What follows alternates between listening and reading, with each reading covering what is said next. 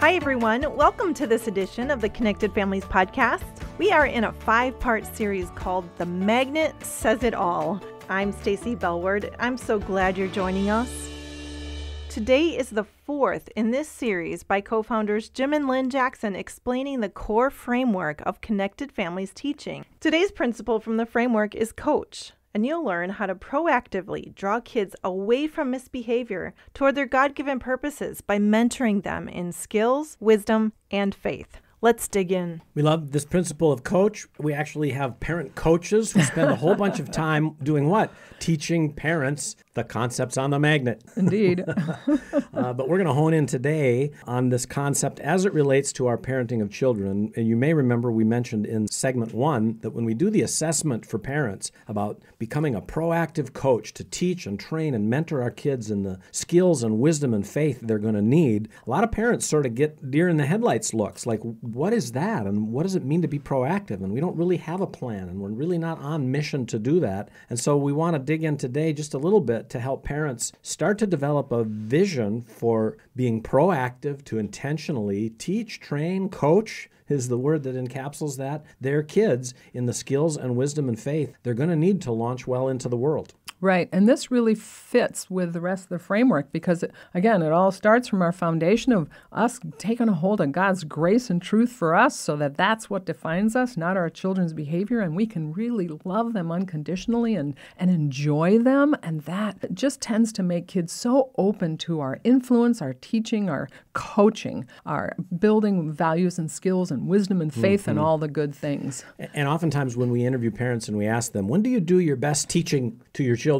They'll tell us, well, when my children don't do what they're supposed to, I come alongside them and teach them and train them and, help them understand right from wrong. There's a problem with that, isn't it? Yep. Why don't you take that apart just a bit, Lynn? Well, how many good coaches wait for game time to really teach skills to their players? That's really not how it ever works. Yeah.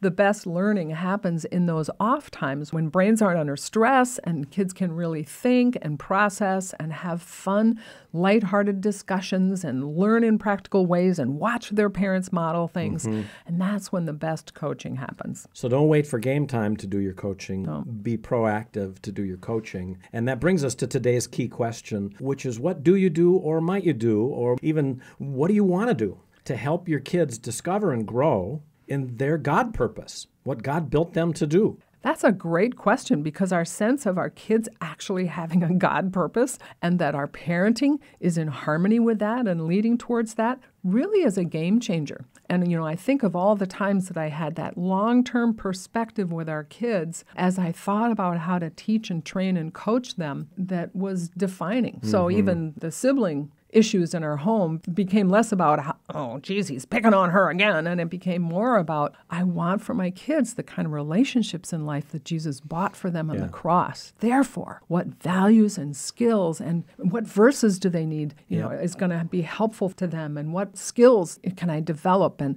just the whole thing took on a coaching perspective rather than a corrective perspective. So this whole idea of becoming a coach to our kids is far less about coaching them for immediacy and getting them to do or not do the things we want them to do or not do right now for expediency's sake, and far more about helping them to start to have a vision for how their actions now and the things they're learning now will play into their long-term life and progress as members of the body of Christ. Exactly. And we start to become more concerned about inspiring our kids with the value of what they might learn in a situation versus just stomping out unhelpful behavior. And I think one of the reasons that parents often look at us with that deer in the headlight look when we talk to them about that is they'll think, well, okay, spiritual training, life skills training, they're getting that someplace else. Like somebody's doing that for them over here. And today, more than at any time in human history, we tend to outsource the development of our kids, and especially in the Western world, the United States of America, where we've got resources and clubs and opportunities galore, we have this tendency to push our kids toward those things so they have all the best opportunities opportunities without recognizing that the best opportunity that they have of all is the relationship they have with us to be the conduit for the faith, the values, the skills they're going to need to function as productive members in the body of Christ someday. And so that's not to say we ought not have our kids in dance or in music or in sports. It's to say I think it's been helpful for a lot of parents to develop a mindset that stuff, there are partners in the development of our kids. They're not the ones who are developing our kids. Right. We're still the primary ones, and it's our job. And it's up to us to have that general sense of vision for our kids, that they are created in Christ Jesus to do the good works which he has prepared in advance for them to do. And that's one of the key verses on the magnet under this principle is about having vision for our coaching. And then the next one is don't exasperate your kids, but raise them up in the training and the instruction of the Lord. So you put those two together, have a vision in ways that encourage them, not exasperate them, train them up in the Lord to walk toward that vision. There's a lot of things that we unwittingly do that exasperate our kids. On every side of the spectrum, right? Like what kinds of things have you seen? Well, I'll share an example from our own life as we Wait talk a minute, about. Jim and Lynn Jackson exasperated their kids? Oh, yeah. So we actually got pretty good at it. So on the magnet, we talk about mentoring kids in skills, wisdom, and faith. And before I really had a mindset like that, we had 3 kids with high-level ADHD genetics. And let's just say apple didn't fall far from the tree. And so we were a pretty disorganized household. And we could get really frustrated with our kids, especially me. I could get frustrated with the kids about losing things and leaving things all over and forgetting to follow through. And I'd ask them to do something, and then I'd come back, and they're still playing with Legos. And it just went round and round. And so I began to think, okay, this is hard for them. They are super creative, super distractible, high-energy kids, love how God made them in that way sometimes. And so how can I deal with the downside of that, which was the distractibility that made it hard for them to follow through in a way that encourages them? So I came up with this kind of silly, I don't know if it's technically an acronym, we called them FPs, Foolproof Forgetfulness Prevention Plans. Which the kids have come to call the FFP. Yep.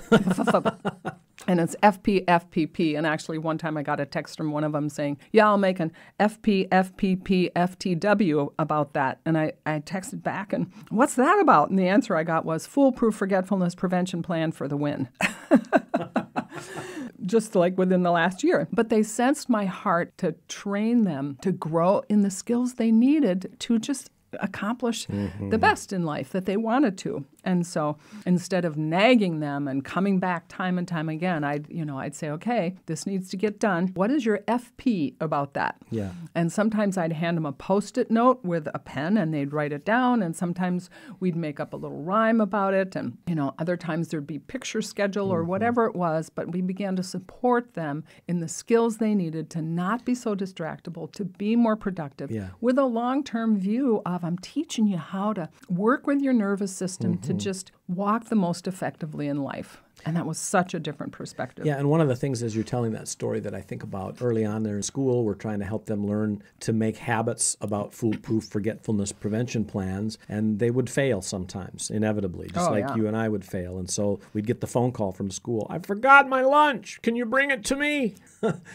We'd be like, okay, so what's our best coaching do now? And sometimes the best coaching, we decided, was to allow our children to experience the impact of their forgetfulness as a motivator to getting a better foolproof forgetfulness prevention plan in place tomorrow. And so our answer on the phone would be, boy, that sounds like a tough deal, but if I'm going to bring you lunch, it's going to cost you. Are you willing to pay the price?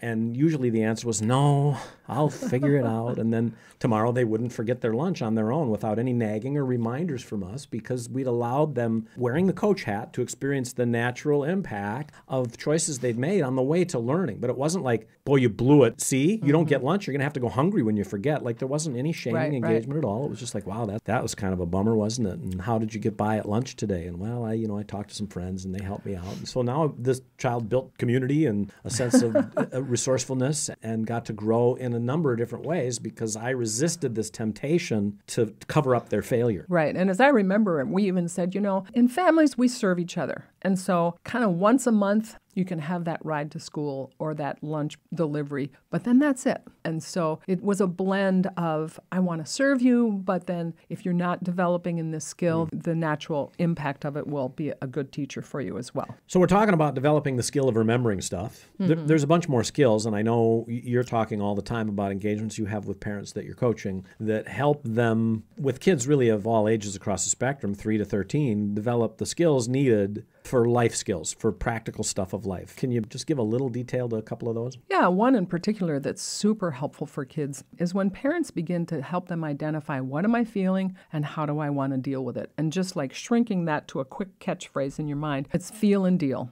And identifying feelings and then problem solving what to do about them. And that's one of the most essential skills that kids need. It's basically emotional intelligence, and it's clearly been shown to decrease tantrums and outbursts and sibling conflict and aggression and all the things. And was looking back through old coaching notes, and there was one that said, and I'll change names, Jason has done a great job at spending time connecting and encouraging Abigail. Their relationship has grown tremendously. They were able to share their hearts and hurts, ask for forgiveness each other, and agree to work on areas they were struggling. And then it talks about how she's done a great job identifying her feelings rather than acting on them. She's less aggressive, and she's doing better in school. This is Abigail. This is Abigail. And how old was Abigail? I think about 8. Okay. Yeah. So feel and deal. Just another example of when we start to share our feelings, encourage kids, do the empathy, then what do you want to do about that? And it's just a powerful skill to build in kids. Well, it's a powerful question behind the development of that skill. We got a course coming up soon about the power of questions. But this simple question of how do you feel and what do you want to do? How do you want to deal with how you feel? Yep. So it's not my job to do it. It's your job to figure it out, name it, and make a plan. And I'm here to help you. And that's really powerful, effective coaching, isn't it? Yeah. And it kind of builds wisdom, which is what we're going to talk about after our break. Yep. So let's take a break and we'll come right back and talk about developing wisdom.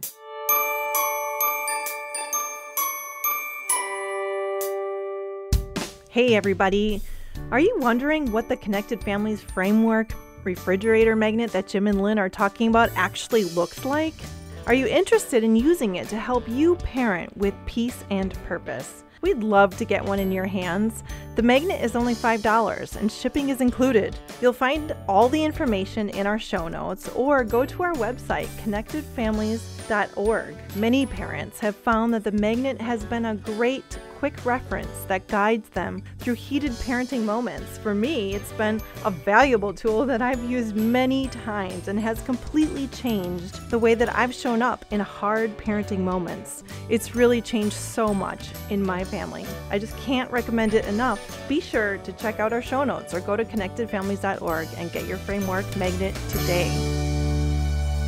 We're talking about coaching our kids, mentoring them in skills, wisdom, and faith. And we touched a little bit ahead of the break about this idea of building wisdom and allowing our kids to experience failure and the natural impacts of their failure as a part of their teaching and coaching. Let's make sure we don't just rescue our kids from the negative fallout of their poor choices, but let them experience the natural, what we call the natural impacts of their choices. Lynn, as it relates to building wisdom, again, you're coaching parents all the time. Talk a little bit about what it means to allow a child, help them understand and then allow them to experience natural impacts. Well, it's really just about being thoughtful about, what's kind of going on here and what's happening as a result of what you did. And is that what you were hoping for, or were you wanting something a little different? And what would you like to do about it? And, just kind of having that relaxed approach to really looking for the nuggets of wisdom that are just little baby things in your child, but that can be nurtured and can grow if they're just given an opportunity to think it out. You might even, for a younger child, sort of have them draw the different possibilities of their choices in a certain situation. So we're back talking about this idea of, coaching our kids in the skills, wisdom, and faith they're going to need. And we kind of got to start on wisdom and this idea of natural impacts. What are the natural impacts of forgetting your lunch? There's a lot of natural impacts, aren't there? There's natural impacts that happen when kids mistreat someone, whether it's an authority figure or sibling. There's natural impacts when they leave messes that they're supposed to clean up in order to keep their toys. What are the questions that you ask parents or that you invite parents to ask their kids to help those kids understand natural impacts better? Because what parents tend to do is they tend to say, you forgot your homework, too bad, so sad. You left a mess, you're going to lose your toys. You mistreated your sister, go to your room and don't come out until you can say you're sorry. And that doesn't teach wisdom. That's just a set of consequences that tell kids that they've got to do something or not to get on with life. Right. So you might just even say, well, what happens when you do X, Y, or Z? And the kids will probably go, I don't know. Yeah, there's the key. But that's the key natural impact question, isn't it? And then you can get more concrete. Well, what happens when you leave your toys all over the front entry? Well, I don't know. Well, what happens to the toys? What happens to people's feet? And you can get more specific and more concrete till they finally go, well, I guess my toys get broken and people step on them and their foot gets hurt. Yeah. Yeah. Okay. Yeah. And is that what you want to happen, is to have your toys get broken and to hurt people's feet? No. Oh, well, then what do you want to do about the mess? Well, I want to clean it up, maybe. And if not, well, then if you're not willing to clean up the mess so that doesn't happen, I'll clean up the mess. You'll lose the toy and you'll lose another privilege until you're ready to clean up another mess that happens in the house and get on with your life to make things right with the people you're in conflict with. Right. And that's a good example of using questions to build wisdom. And we're actually building an online course about questions. But sometimes parents' best way to build wisdom in kids is sharing their own lives and their own example. And we knew a family who had just intense physical, violent conflict between their two children. And the parents they shifted. I mean, it was really a good example of working through the framework in their foundation. They moved away from all the shaming thoughts and beliefs and statements they had either to themselves or their kids, and they began to connect and enjoy their kids more. And then they began to mentor their kids in just wisdom about relationships. And when they'd tuck them in at night, they'd tell them stories about their own childhood conflicts with their siblings, or they might even share a little bit about a spat they had with their spouse that day. And the kids were like, what? You get in fights too? And just that sense of, we can learn and grow, and, what makes for a good friendship and what doesn't, and all that stuff. They just began to have these really good conversations with their kids. That was a significant piece of being able to turn the ship from so much conflict to much more connection and peace in their home. This reminds me of a day long ago when I came home. I'd had some struggles at work and particularly with my supervisor, and I was feeling discouraged, and it was the kind of discouragement that I wanted to hide, but I knew that I wanted to build wisdom in my kids, share my life with them, share the struggle of how to deal with stuff like that, because that's real life and those kinds of things happen to all of us. And so I shared my struggle. Like, I was feeling disrespected today. I was actually honestly somewhat disrespectful myself today, and I'm feeling really discouraged. And this is with single-digit aged kids, one in particular, and I just basically said, not just as a wisdom-building thing, but also as a faith-building thing, which is where we're heading next. Would you come and sit with me and pray with me about this? And I don't even honestly remember if he prayed and if I prayed, but, it was just a simple prayer. Lord, forgive my attitude. Help me to do better when I'm not treated the way I think I should be. Give me strength to talk about what I need to talk about and let go of what I need to let go of. Little buddy, do you want to pray with me or for me too? And maybe there was a prayer and maybe there wasn't, but it was, it was this bridge of, I'm going to share my life in a way that helps kids know how life works sometimes, and then invite them into the faith aspect of that, which is the last part of Coach. Mm-hmm.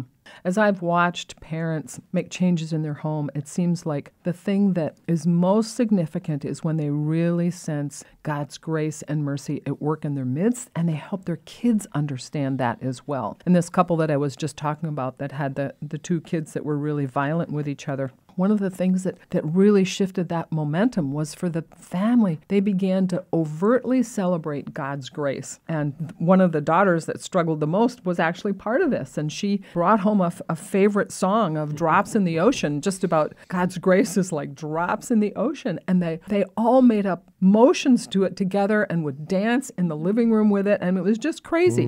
And that just made a statement of God's grace and mercy is here in our biggest messes. Real. It's not Sunday school. It's not sermon. It's here right now. And maybe you're not a dance and wave your arms family, but what are the ways that you can help kids be so aware of God's grace and mercy in our struggles? And I sometimes ask parents, if you could take the helicopter ride to the top of Perfect Parenting Mountain, and you are wise and calm all the time, and guess what? You have wise, calm children, but you somehow missed helping them understand that God's mercy is in the midst of your messes. How big of a miss would that be? the expression on their faces, Yeah. it's like, that's a really big deal. Yeah. So we don't want to overlook the opportunity we have when it all goes haywire to build a sense of God's grace is right with us, to say that out loud, to even celebrate it. And that's incredible faith formation for our kids. Yeah, and I think, too, just very pragmatically about how we know of so many families who make a priority of building faith. And it's not just about reading devotions every day. Not that we ought not do that, but it's about how do we make that practical? How do we celebrate what God is doing, maybe not when we're having devotions, but after dinner when we've had a meltdown and we've reconciled? And do we pray? And do we acknowledge God's work in our lives? Are we opening the Bible on a regular basis, even in simple ways, so that it informs us, it informs our children? And again, back to that foundation that we're growing in, are we allowing God to speak to us through His Word in ways that we can then make simple and share a little by little with our kids as we're learning and growing in it, so that we build this value in our home of opening the Bible? And Lynn used to have this phrase, has anybody been learning anything from the Bible? And so prolific was this practice in Lynn's early days that when one of our sons helped us set up our passwords in the house, the password is from the Bible, 41516, which is a reference to Hebrews 4:15 and 16 about how Jesus gets us, right? And became, talk about pragmatic and real and ground level faith. And that's really what we're working toward here. We're not by any stretch suggesting we don't do the regular kinds of curriculum-driven things, but when we can bring our faith to life in the messes, the nitty-gritty, bring our journey to our kids in a way that it's real, that's when they see that it's real. So we've been talking about this principle of coach, and if you really think about it, it's like we can take our example from athletic coaches and life coaches. And athletic coaches are thoughtful to plan learning experiences for their team, for their kids, quote unquote, that they need to just really thrive. And life coaches are so thoughtful about the questions that they ask that help kids sort through who am I and what's important to me and what's important in life. So this is just a really fun and fulfilling aspect of parenting that we sometimes just kind of move right past as we either love on our kids or correct them when they mess up. It's just such a valuable part of parenting that draws kids and parents together as they learn the important things in life. So you just mentioned correcting, and that's where we're headed next session. So join us to explore how we might bring this whole framework into the context of correcting kids' misbehavior. Thank you for joining us for this episode of the Connected Families podcast. We hope you got insight that you can use in your parenting today. We look forward to next time when Jim and Lynn will talk about how to guide kids to take responsibility for their actions and make right what they've made wrong. You won't want to miss it. For more information about Connected Families or to pick up your own Connected Families Framework magnet, visit connectedfamilies.org.